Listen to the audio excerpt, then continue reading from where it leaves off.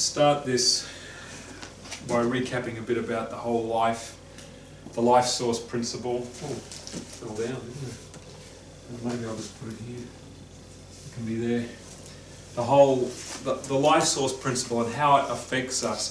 We were talking in terms of how it affects our relationships, our understanding of where life comes from and how it flows to us. And one of the key areas that I want to speak to is and we did touch on this, was if we believe that God has life and we have life, then as soon as God introduces something into the relationship, like the 10 Commandments, if he introduces this into the equation between us, if you believe you have a life source and you want to do what he's telling you to do, what are you going to try and do with that law? Just do it. You'll just summon up all this here, and you'll do it. Yes. So, in that sense, with that lie operating in your head, and you try to summon up the power to obey something that was never ever intended to operate in that capacity, you're going to use the law unlawfully. And I want us to have a look at Romans chapter 7, where Paul describes this. Romans chapter 7. And we want to use this as a springboard for our subject tonight. To show you something that is just really beautiful. Romans chapter 7. And we see verse 7. Romans 7 verse 7. Paul, you're still going? Craig's got it. What shall we say then? Is the law sin? God forbid. Nay, I had not known sin, but by the law. For I had not known lust, except the law had said, thou shalt not covet. Okay, so is the law sin? No, it's not.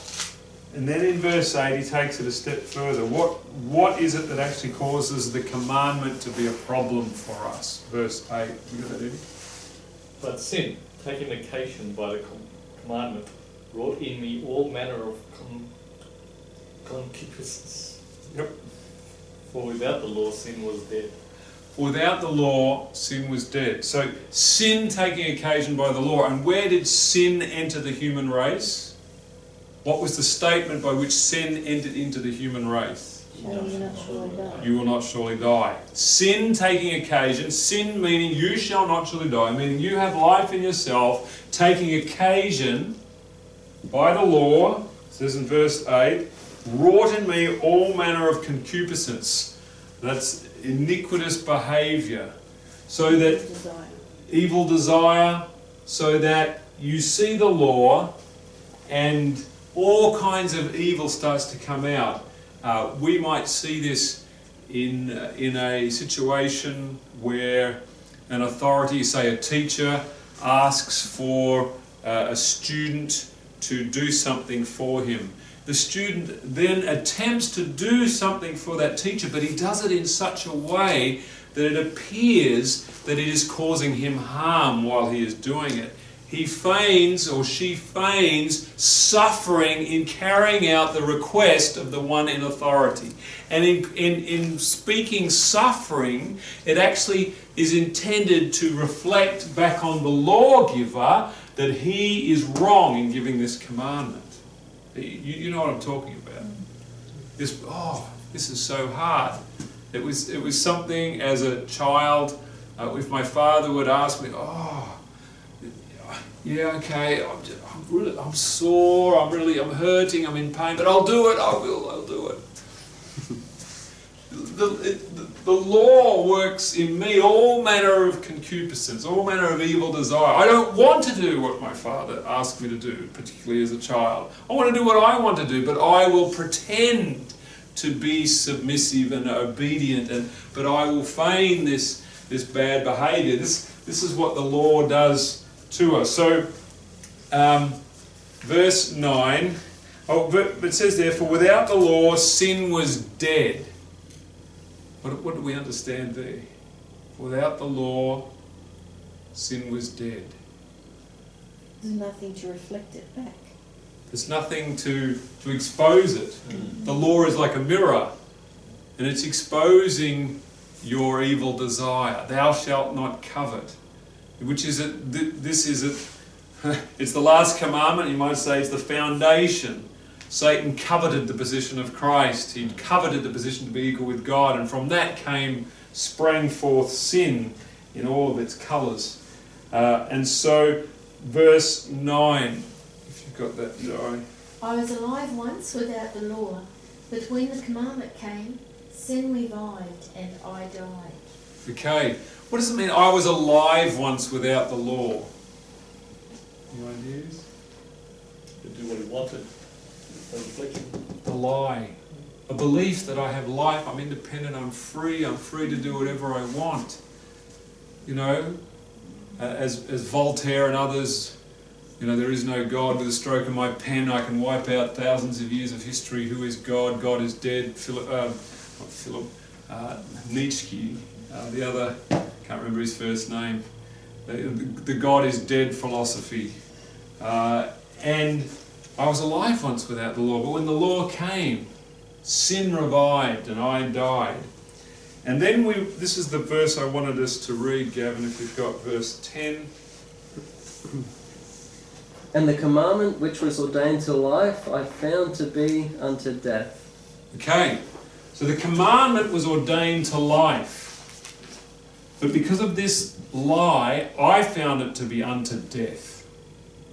So that which was good, the law is holy and just and good. There's nothing wrong with the law, but because of sin working in me, all manner of evil desire, I found it to be unto death.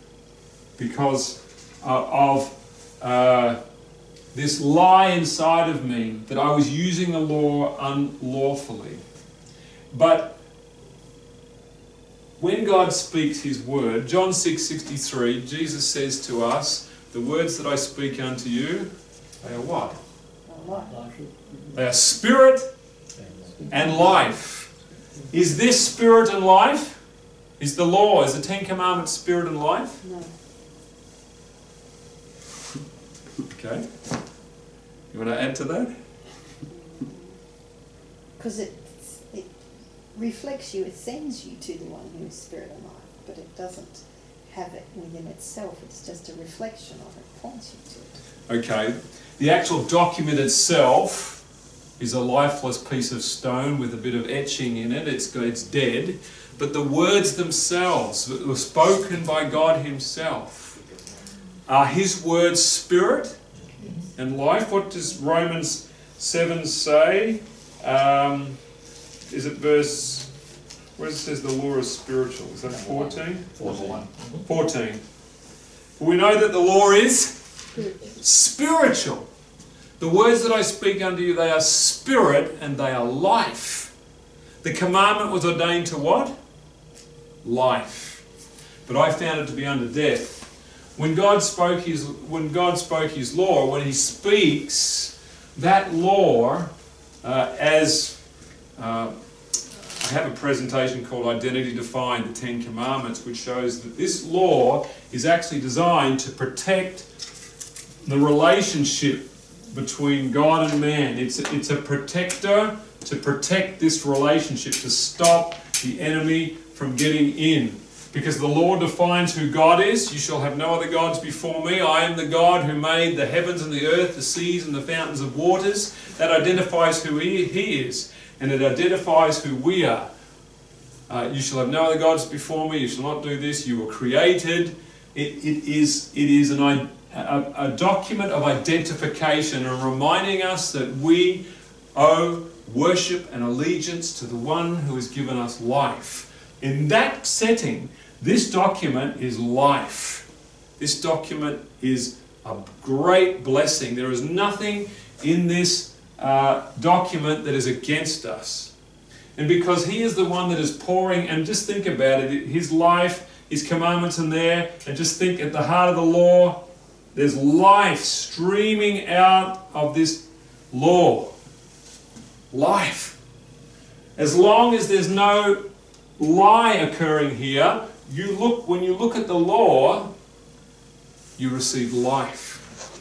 Does that make sense? It gives you a correct understanding of God himself.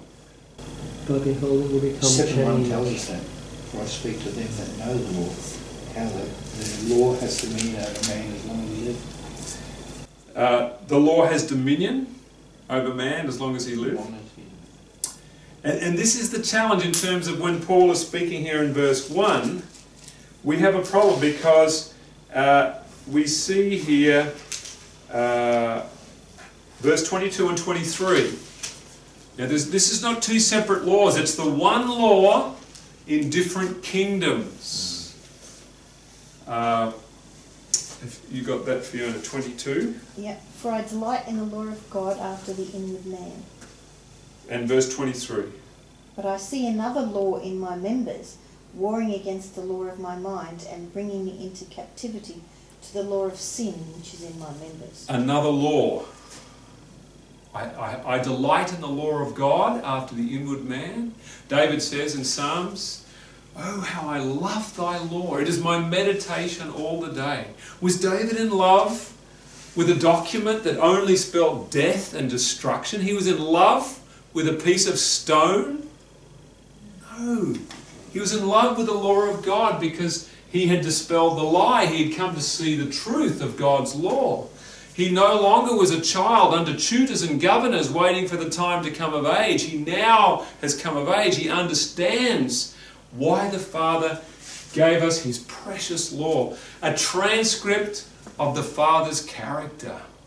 That's precious, isn't it? That's what the Spirit of Prophecy tells us. It's a transcript of his character. It is a beautiful, beautiful thing, and this is what the Bible tells us. But in our fallen condition, with the lie of the serpent, the law that I found that was designed to be unto life, I find to be unto death. So that, as it says here, I delight in the law of God after the inward man, but I find another law. It's the same document, but it's a different perspective on this law, and that this law is designed to, you will do this. You will obey this or you will die.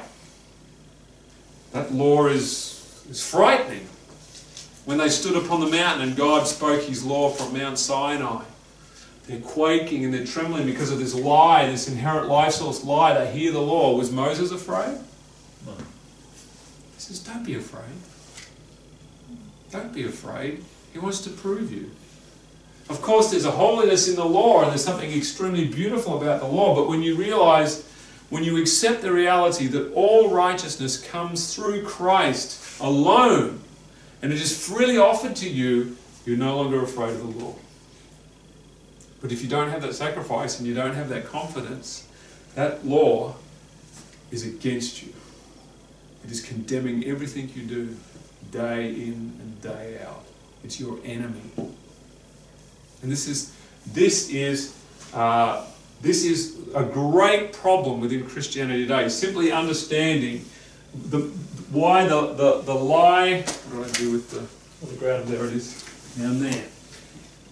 Instead of dealing with the lie, they deal with the law and they nail it to the cross so they can maintain this lie. This is the whole Protestant Catholic churches in immortality of the soul. In order to maintain this doctrine, they get rid of the law. And Seventh-day Adventism, because of constant fraternizing with the daughters of Babylon, we begin to talk like them, we begin to think like them, and we too then nail the law to the cross. Because we've been listening to them for too long. That they cannot see that the law is holy and just and good, that it's a beautiful thing. I want to now give you an illustration. Come to Exodus chapter 17.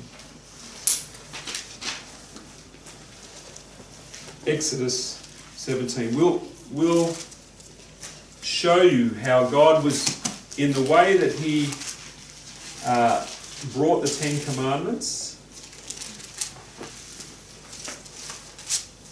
that there is indeed there is life. There's a text in Proverbs, and I think it's in Proverbs 23, it says, the law of the wise is a fountain of life. Is it? The law of the wise. Who are the wise? Those who have wisdom. Who is wisdom? Christ and Him crucified. Those who have Christ have wisdom, which have a fountain flowing out of the law, spoken by Christ Himself from Mount Sinai. He was the one who wrote the Ten Commandments on behalf of His Father. He's speaking His Father's words. So we see in Exodus chapter 17, we see it is, okay, verse 1. And all the congregation of the children of Israel journeying from the wilderness of Sin after their journeys according to the commandment of the Lord, and pitched in Rephidim, and there was no water for the people. Wherefore the people did chide with Moses, said, give us water that we may drink. And Moses said to them, why chide you with me? Wherefore do you tempt the Lord? Moses, when they said, give us water to drink, did Moses look inside of his life source and go, how am I going to deal with this? How am I going to get water for all these people? He said, why are you chiding with me? I don't have a life source, so I can't help you. But we can ask our Father. It says, and the people thirsted there for water, and the people murmured against Moses, and said, wherefore is this that thou hast brought us up out of Egypt, to kill us and our children and our cattle with thirst? God is testing, showing the people what they're really like. He's giving them the opportunity to see themselves. He's not going to let them go thirsty, but He just wants to step back a little and see whether they'll trust Him after all of the things that have taken place. It says, and Moses cried unto the Lord, saying, what shall I do unto this people? They be almost ready to stone me. And the Lord said unto Moses, go on before the people, and take with thee of the elders of Israel, and thy rod, wherewith thou smotest the river. Take it in thine hand, and go. Behold, I will stand before thee there upon the rock. Who's going to stand on the rock? Christ, the Son of God. Of course, He's referred to as God. Christ is standing on the rock. And it says, and thou shalt smite the rock, and there shall come water out of it, that the people may drink. And Moses did so in the sight of the elders. So, the rock, this is the rock on which mountain? Horeb. Where did the rock come from to create the Ten Commandments? You have this correlation between a rock on Mount Horeb and these commandments coming down from Mount Horeb. And there's a smiting of the rock, and the water comes out. What does the smiting of the rock represent? Christ being smitten. You shall smite the shepherd, and the sheep shall flee. He was wounded for our transgressions. He was bruised for our iniquities. The striking of the rock represents the death of Christ, and then the living water is released. Out of His side came blood and water, symbol of the blessing that is coming from the person of Christ. This is really important, because this symbol is very, very significant. Before the giving of the Ten Commandments, because remember, Jesus is standing on the rock, just like He stood in the temple when He came 1500 years later on the last great day of the feast. He said, come unto me, all you that are athirst, and I will give you living water. He said to the woman in John 4, I will give you living water. And this living water was being offered. And let's notice, this water that was coming out of the rock, was it only physical water that was coming out of this rock? Let's have a look at 1 Corinthians 10:4. 1 Corinthians 10:4.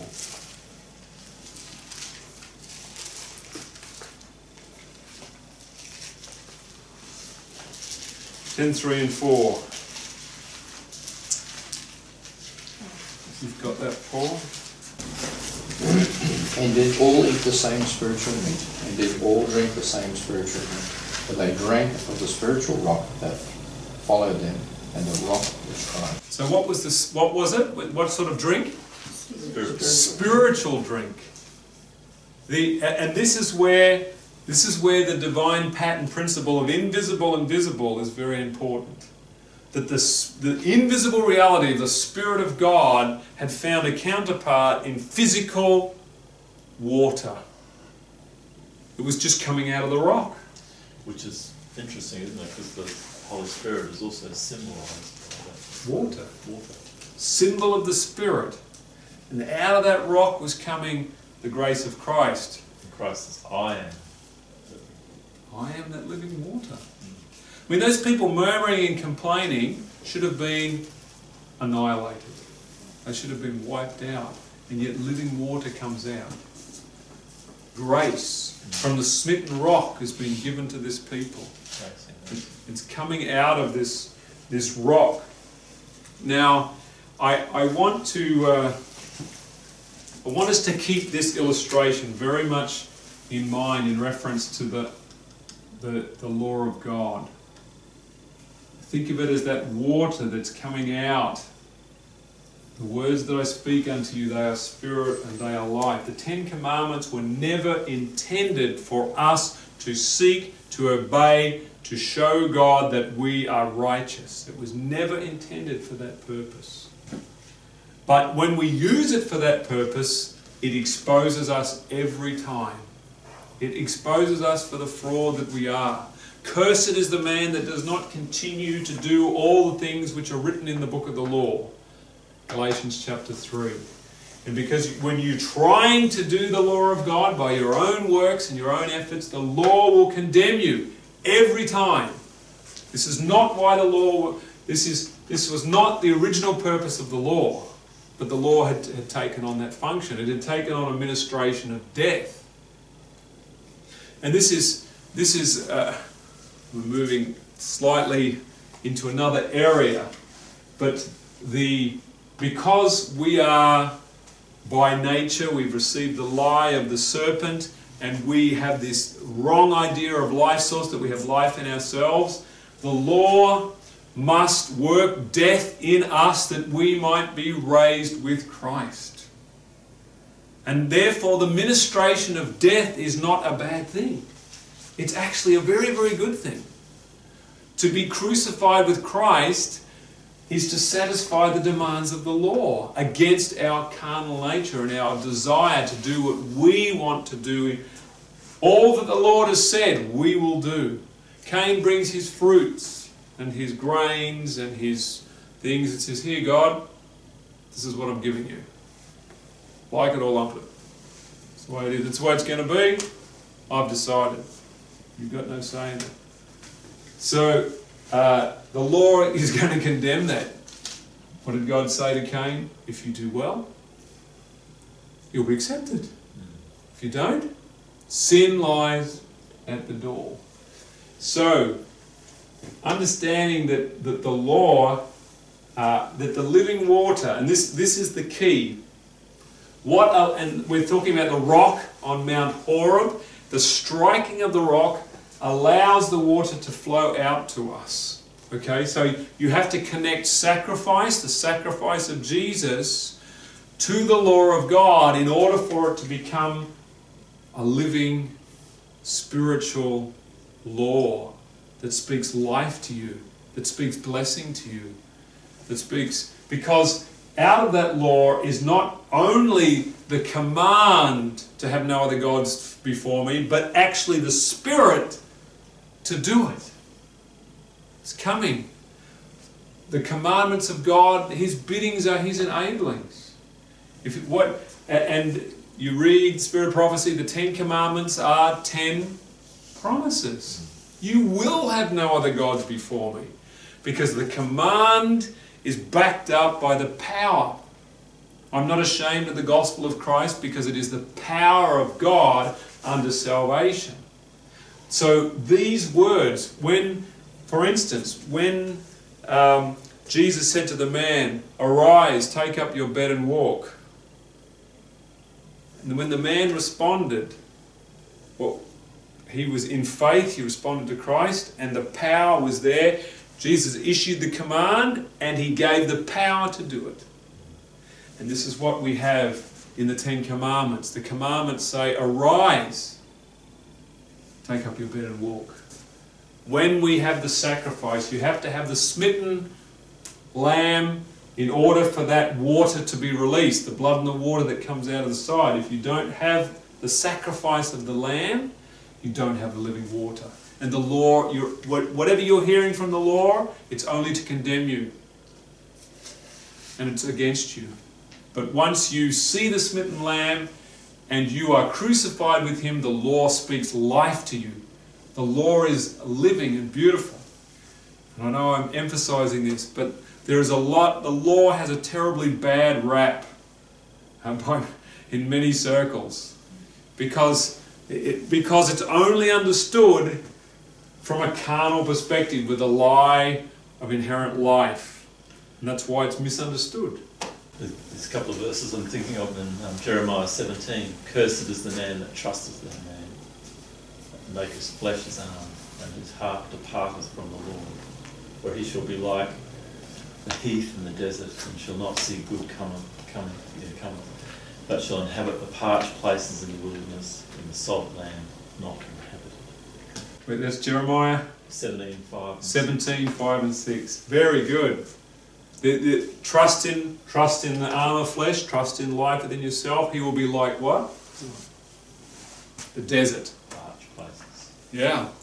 What is John the Baptist? The voice of one crying in the desert, in the wilderness. Prepare ye the way of the Lord, make straight his paths in the desert.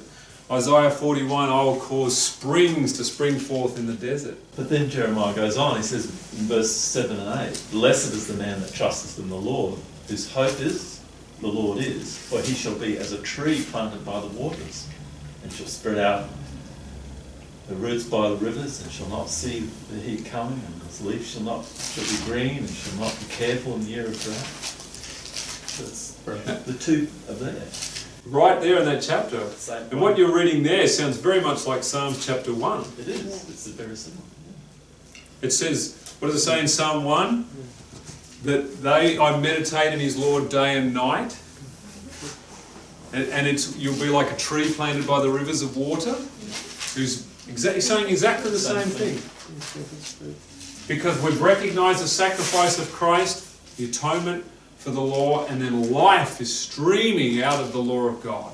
Now I want to, now that we have this understanding in terms of the law of God, let us come to Genesis chapter 2.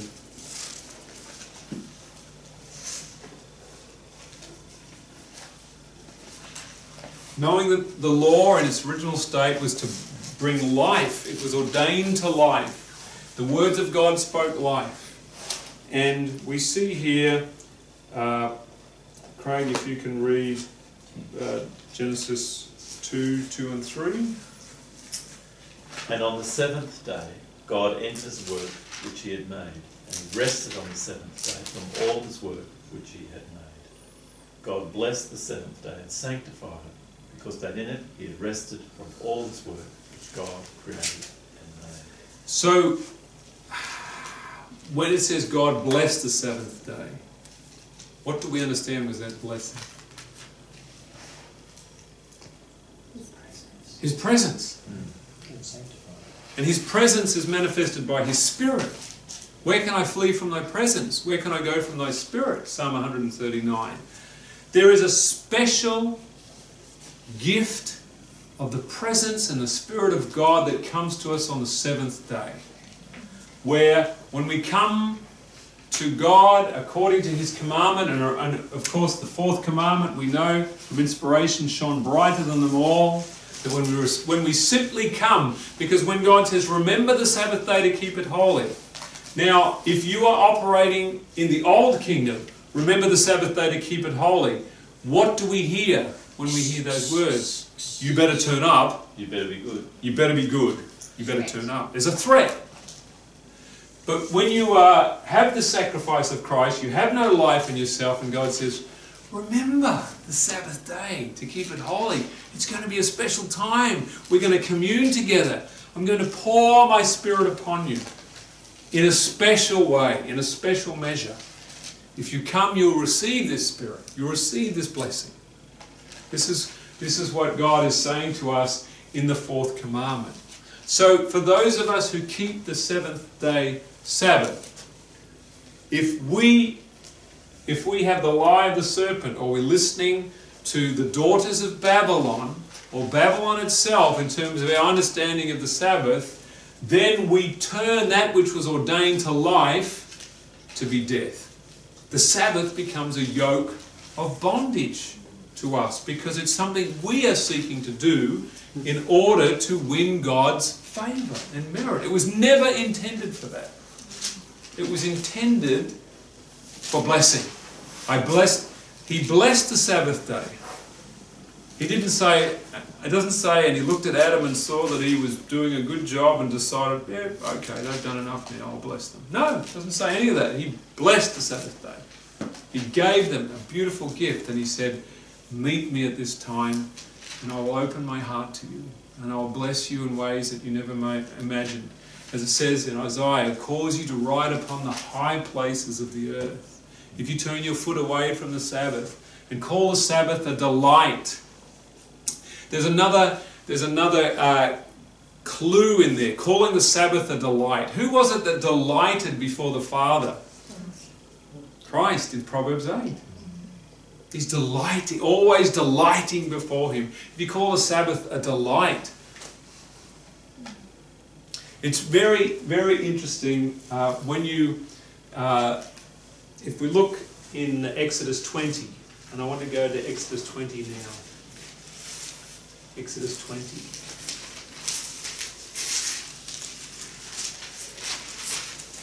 Sanctifying the holy also means Sacred.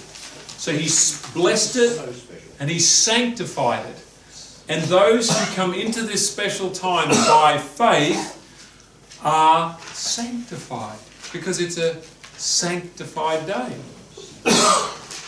So the Sabbath is intimately linked to sanctification. But it's work that he does, Yeah. not the work we do. We can't. We get. No, but If we try and do this work ourselves, we can't. And the lie will confuse us. So it says, I'm looking for the verse, the rest, it's like the rest of the Sabbath. Remember the Sabbath day, 6 days shall the labor and do all work, but the seventh day is the Sabbath. 11? It doesn't use the word rest. There's Only 11, and rested on 11. the seventh day. And rested the seventh day. rested. Yeah. Rested. There's two words, and they're often coupled together. I'd have to check to see whether those are the two words that are in there. But when it uses the term rest of the Sabbath, the word rest is Shabbaton. And the word, of course, Sabbath is Shabbat. The Shabbaton of the Shabbat. The experience of the time. You following me? The experience you have is Shabbaton. When do you have it? On the Shabbat. And when you look at the Greek Old Testament, and often I look at the Greek Old Testament to link up words that Jesus speaks with what's happening in the Old Testament. Jesus says, "Come unto me, all you that labour and are heavy laden, and I will give you Shabbaton." He is the Shabbaton. Isn't Christ the rest? He is Lord of the Sabbath, Matthew 12:8. He is the one that gives us rest. He's the one that pours the living water upon us. Come unto me, all you that labour and are heavy laden, I will give you rest. So he's giving of himself? He's giving himself. And he's giving of himself especially at the time of the Sabbath. It's a beautiful thing, isn't it?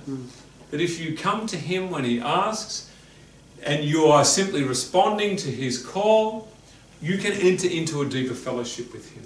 And as you commune with him and you sup with him, you open the door and you sup with him and you commune with him, you become imbued with His Spirit. This is how we understand that the Sabbath is the sign of sanctification. Moreover, I gave them my Sabbaths, and they shall be a sign between me and thee, that I am the Lord that does sanctify you. Ezekiel 20:12 and 20:20. So, simply turning up at the right time, responding by faith, coming to Him by faith. When you hear the words, come to me at the appointed time of the Sabbath, and I will pour out my Spirit upon you. And simply by opening your heart and say, yes, Father, I will come. We receive Christ. We receive the Spirit of Christ. Ezekiel 31:7, that talks about a cedar in Lebanon. Verse 7, thus was he fair in his greatness, in the length of his branches, for his root was by great waters. By great waters. And this is referring to Revelation chapter 22. What is it that is... There's a great throne, there's water that comes out, and then there's a tree which comes down and has roots on both sides. And the water goes through the tree. And my understanding of this is we see the illustration of when the waters that the Israelites drank were bitter, but when they put the tree in the waters, they became sweet. And what was it, the ingredient that was added to the waters by the tree, which is a symbol of Christ? It was that spirit of submission and obedience that was added to the water so we could drink it. Because if we were to drink the water of the Father directly, without that example of submission and obedience, we would seek to be like the Most High. Without Christ, you will become like Satan. That tree must go in the water to sweeten it so that we can drink it. Does that make sense? So, now, thinking about coming during the Sabbath, the timing of the Sabbath, to receive this gift of the Spirit, this beautiful gift of the Spirit according to the law. I want us to think now about the striking of the rock. The Bible tells us the times at which Christ, the symbol of Christ's sacrifice, is given. We can trace that through the Old Testament sanctuary service when the lambs were being offered. When those lambs are being offered, that is a striking of the rock. And there is life coming out of the rock. So let's look at 2 Chronicles 8, verse 13. And you will get the timing of when water is coming out of the rock.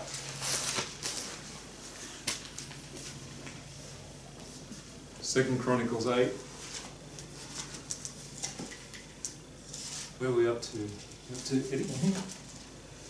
8:13. Yep. Even after a certain rate every day, offering according to the commandment of Moses, on the Sabbaths, and on the new moon, and on the sole feast, 3 times in the year, even in the feast of unleavened bread, and in the feast of weeks, and in the feast of tabernacles. Okay. So we're seeing here when the sacrifice is being offered. It was being offered a certain rate every day, and what was that? Morning and the evening sacrifice? Yeah. The lambs are being offered morning and evening. There's a striking of the rock in the morning, there's a striking of the rock in the evening, and water gushes out that we might drink. If it wasn't for the daily gift of the blessing of Christ, morning and evening, we would die. Spiritual life is coming morning and evening. And this is why it says, Spirit of Prophecy says, Ellen White says, I would not wish to dwell in the home where morning and evening worship were not had. A gathering, an appointed time. It's an appointed time to gather in the morning. It's an appointed time to gather in the evening to receive this living water. And we honour the sacrifice of the death of Christ by which we have life, morning and evening. Morning and evening. Have you read any of these things? I remember when I first read that, I was shocked to have morning and evening worship. Why are we coming? In order to show God that we're diligent and that we're going to keep the commandments of God? No, we're coming to receive living water. Morning and evening. How do you receive it?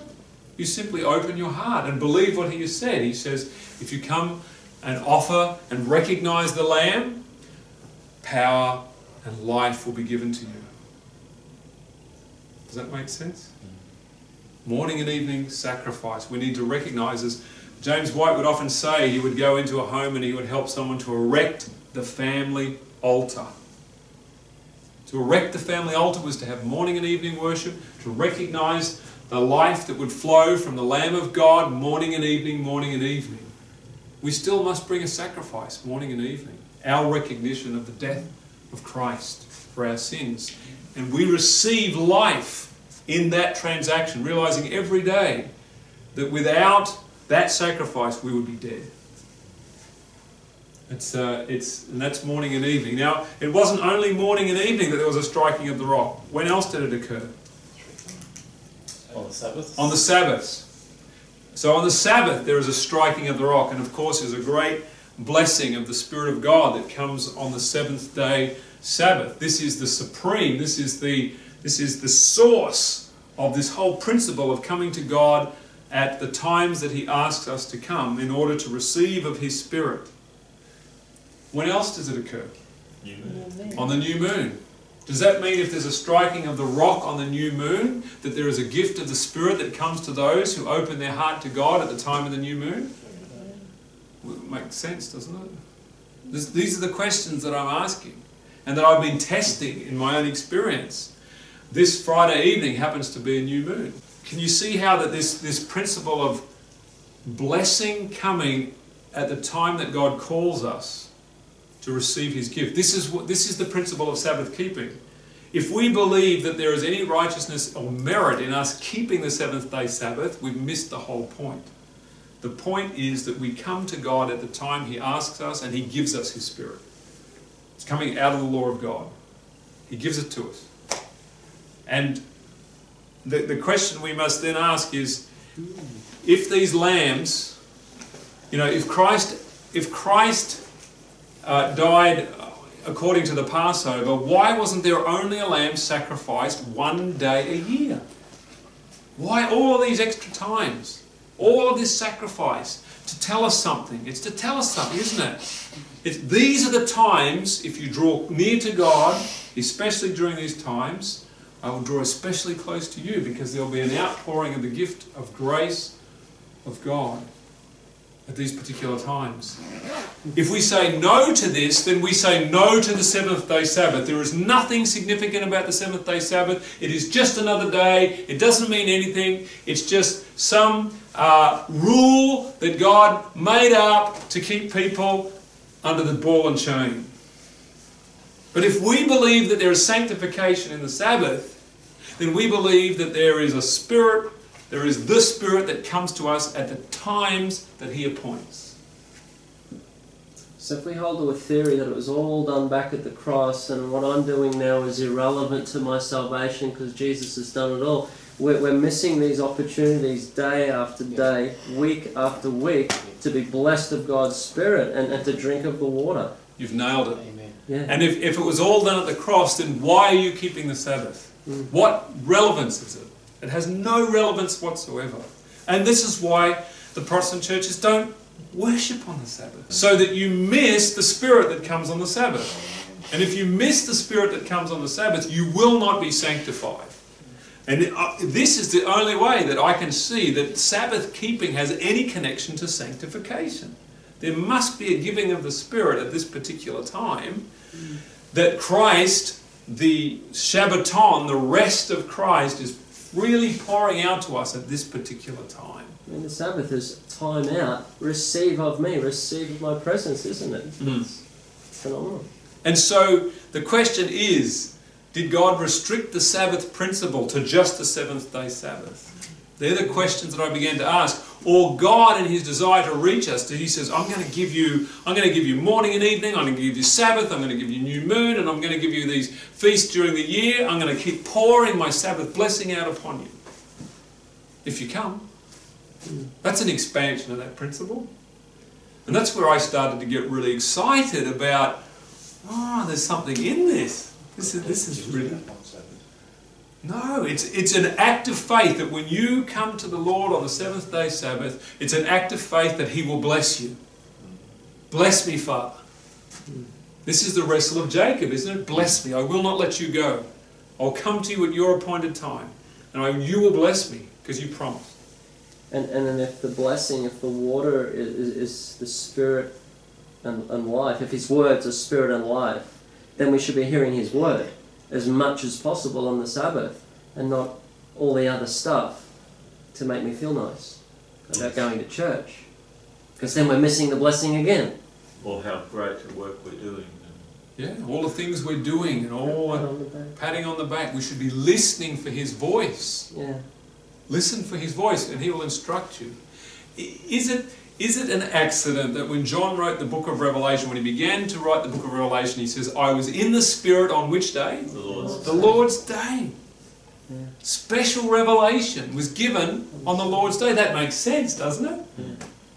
And I can say that when these thoughts first started to come to me, it was a seventh day Sabbath. When these thoughts started to, like I'm going, so how is the Sabbath actually related to sanctification?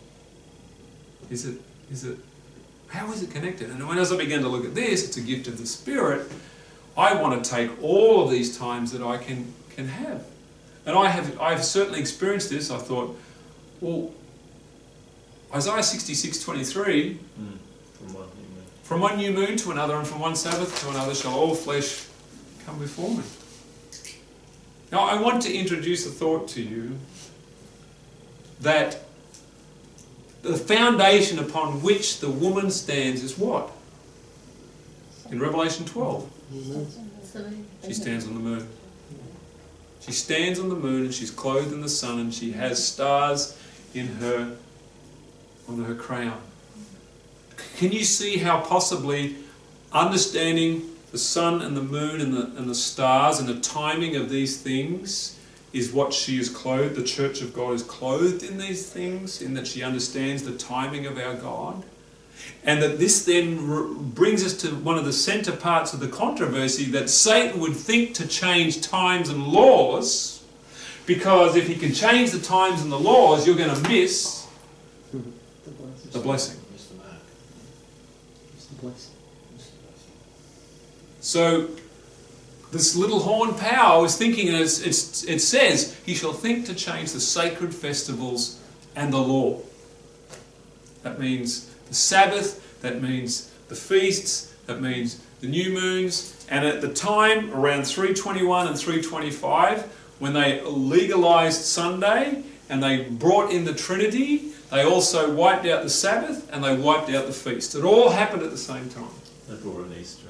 Easter, and all the replacement times to get a different time. To a different God. To a different God. To receive the different Spirit. So, coming to God at His appointed times is at the centre of this part of this controversy issue. But only when you understand this life source issue. Because if you have any remnants of life in yourself and you're hearing, come to me at these appointed times, you're going, legalism! Nonsense! I'm not interested in this. Well, you could be quite keen on legalism. So. Well, I guess if you're keen on legalism, Yes. then yes. And this is what I find very interesting about this, that the seventh day Sabbath is observed by the Earth's rotation, 7 rotations of the Earth in relationship to the Sun, and the feasts are the Moon's rotation around the Earth 7 times. 7 months, 7 feasts. So you've got the Moon going around the Earth 7 times to get the 7 months. And then you've got the Earth spinning in its relationship to the Sun 7 days. 7 days, 7 months. And I find this very, very fascinating. Just follow this through in terms of 1, 2, 3, 4, 5, 6, 7. Every seventh day there is a promise of the Shabbaton, the rest of Jesus Christ, every seventh day. Now, when you begin the new year, and then you count 14 days from the new year, which is from the first new moon after what they call the vernal equinox, when day and night become the same, and the first new moon after that, that's the beginning of the year, and then you go into Passover. Passover is the nailing to the cross of the flesh, is putting to death the flesh. Christ was crucified for us. Christ, our Passover, was sacrificed for us. Once the flesh is put to death, you then have unleavened bread.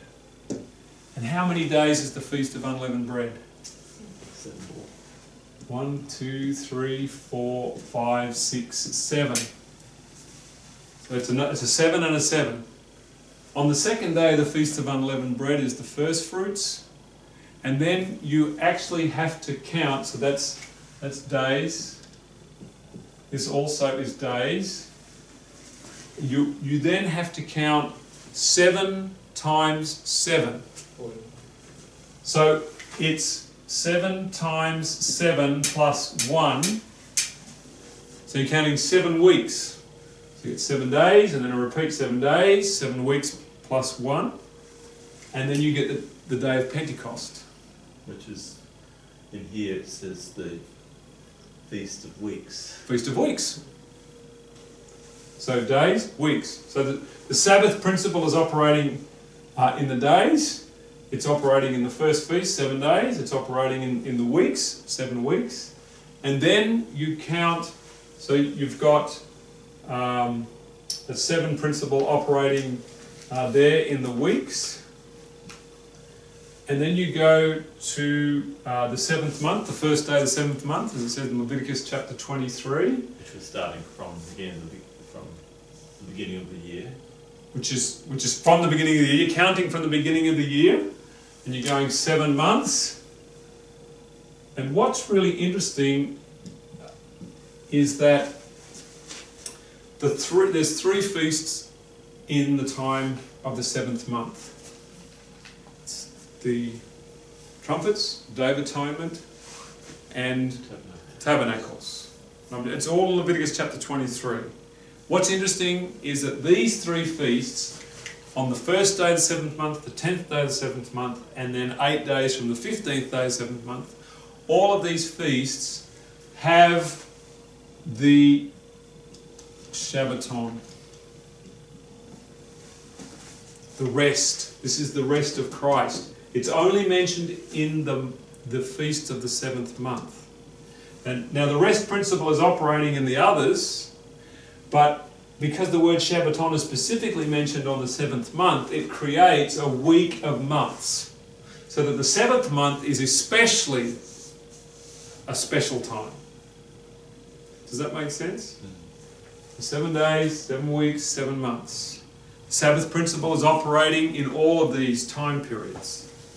And then you have the land Sabbath, which is 7 years. And again, on the 7th year, there is a special blessing. God would take care of their harvest and everything like that so they could focus on spiritual things. It is a time, and we are now in a 7th year right now. This is a special time for spiritual development, for the resting of the land, for the freedom, for bringing us out of the principles of sin. We need to listen carefully. What is God going to teach us during this 12-month period? It's a Sabbath principle. The blessing of water is being poured out if you're listening. If you're not aware of it, you won't even notice. 7th year. Then we have another 7 times 7 plus 1, and what's that called? Jubilee. Jubilee.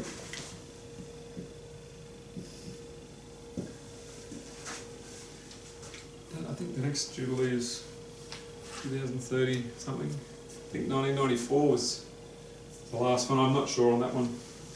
But is there a special time on the Jubilee? Yes. The acceptable year of the Lord.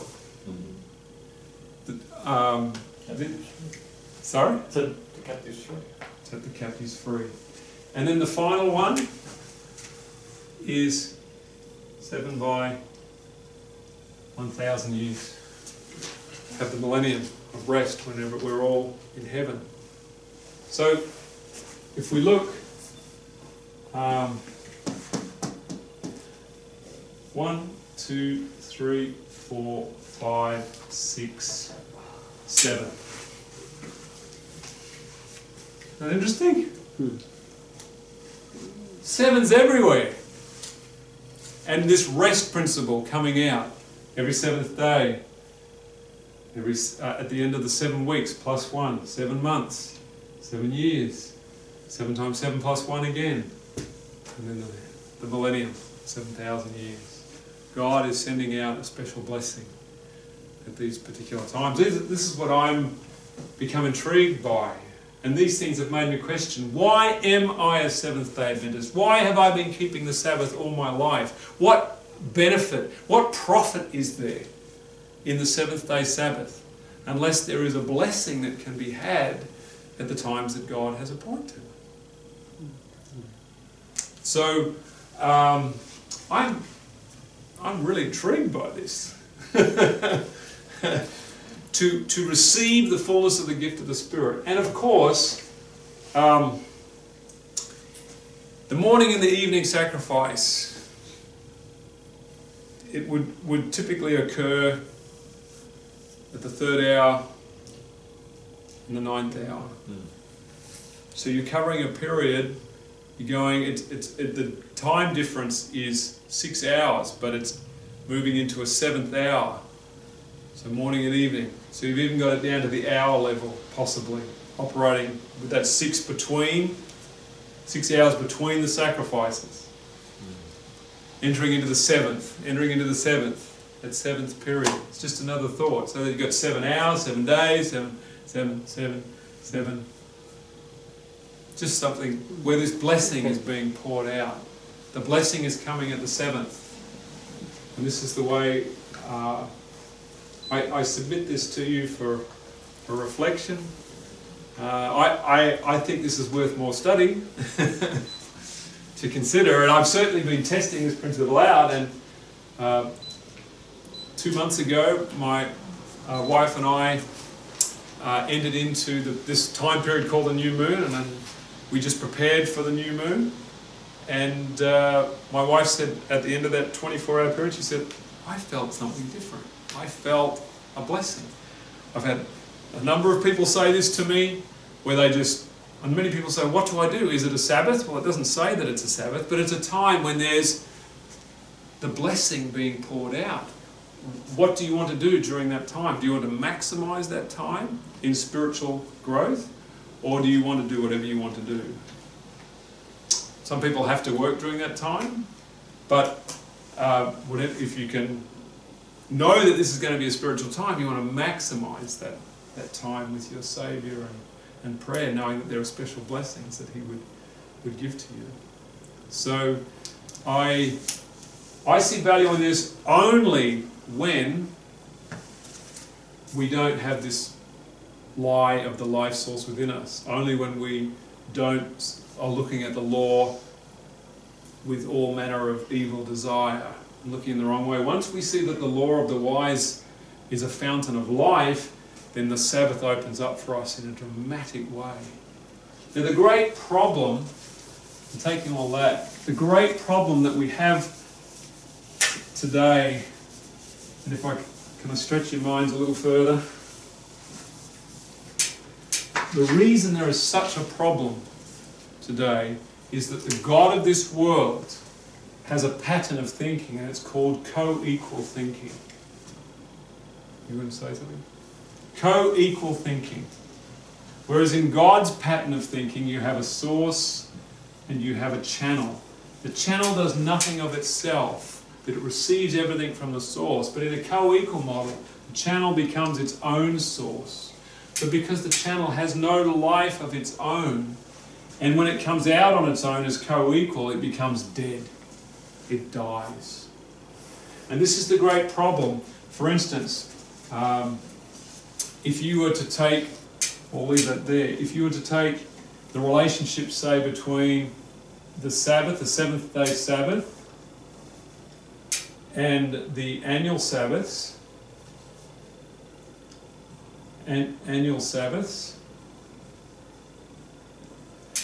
Now, the annual Sabbaths, and you think about this principle, that the annual Sabbaths are a channel to the seventh-day Sabbath. Sabbath is the source. The seventh-day Sabbath is the source.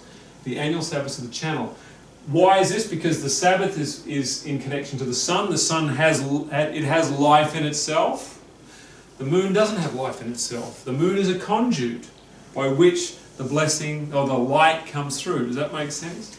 So the annual Sabbath is a channel. And it's also, as we know from the principle of the divine pattern, the magnification principle. When you gather for a weekly Sabbath, you'll gather at your local church. When you gather for an annual Sabbath, there's a much bigger collection of people. So there's a magnification of blessing that occurs at those particular times. But if you were to take the annual Sabbaths and you were to make them co-equal with the seventh-day Sabbath, these have no life in themselves. And you turn them into dead works. And that which was ordained to life, you turn into death. And you actually make them a terrible yoke. You make them very, very bad when you elevate them and make them co-equal. Does that make sense? And you collapse the Sabbath as well. The two collapse. And then because they're co-equal, what happens? The individuality and personality of both are lost. Just as with the Father and the Son. The individuality and personality of both are lost, and that actually destroys the Sabbath. So some people, in elevating the annual Sabbaths to be the same as the seventh-day Sabbath, are actually destroying the seventh-day Sabbath.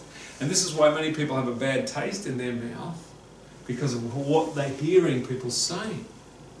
What they're hearing people say is, you must do this to be saved.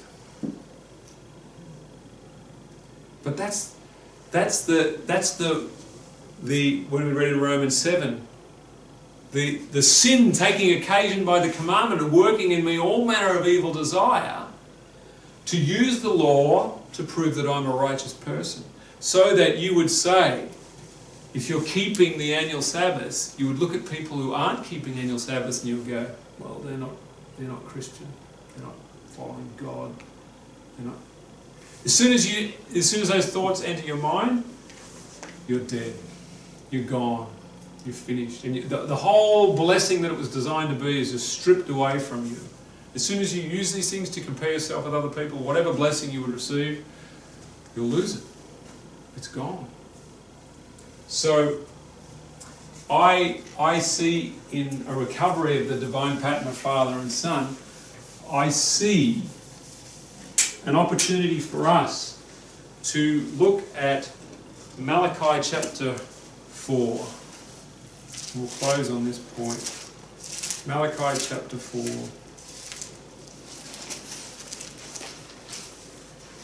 Verse 4. I'd spent a lot of time on verse 5 and 6 about Elijah. But Elijah was to call us. He says, how long halt you between two opinions? If the Lord be God, and serve him. If Baal, serve him. Elijah is a channel that points us back to Moses. What does it say in verse 4? Remember ye the law of Moses, my servant, which I commanded unto him in Horeb, for all Israel, with the statutes and the judgments. Ellen White says that verse is a prophecy for the first and second coming of Christ. It says that in Southern Watchman 1905. When I read that statement by Ellen White, remember ye the law of Moses with the statutes and the judgments, I'd never thought about it quite like that before. And that this has an application for the last days, getting ready for the second coming. Are we remembering the statutes and the judgments? And then that brings us into the whole question of, well, how many of these do we have to keep? All 613? But hang on, what voice is asking that question? How many of these do I have to keep? Obligation. Obligation. It's the wrong mindset. That's not the question. The question is, how many blessings is God offering me in the law of God? What other blessings are hidden there that He wants to give me? If I look at it with the Spirit of Christ, what else is He offering to me? What else does He want to give me? So if there's 613 of these laws, then there's 613 opportunities to be blessed, if you want to look at it that way. If you use the law lawfully. If you use it lawfully, because it's coming into His presence, it's His word, it's His Spirit and His life. Spirit and life is in the law of God. And so we're not keeping them and doing them to gain life. No. We've already entered the rest. It's just, here's a potential blessing. I'd like to make myself available for that blessing to be closer to my God, you know. It's and beautiful. God's not going to bang on the head because you missed one. No, oh, you missed a blessing. Bang, well, you've got to have a curse. No. It doesn't work like that. It's just, I got all this stuff I'd love to give you. How much do you want? How much do you want? Yeah. How much of my blessing do you want? This talks about it being as the Elijah message. Yeah. Verses 4, 5. And then 5 and 6. Elijah is saying, come back. Remember the law of Moses. Elijah, he sends Elijah as a channel to point them back to the source. Because it was Christ who spoke the law from Mount Sinai. He was the one that wrote all of the laws in the book of the law. He's the one that gave them to Moses to write them down. As it says in Patriarchs and Prophets, page 364, that the book of the law is only the 10 Commandments amplified. Oh, that's a divine pattern, isn't it? What's the relationship between 10 Commandments and the book of the law? Source channel. One is just expanding the other. One is just magnifying the other. But you will never, if your seventh-day Sabbath observance is based on having life in yourself, if you take that principle and you magnify it into the channel, what's going to happen? If you have a works-based Sabbath experience here, what are you going to have here? You're going to have a massive works-based experience going on here. If you have a faith-based experience going on here, you're going to have a party. You're going to have a ball. It's going to be great. Receive the blessing that God wants to give you.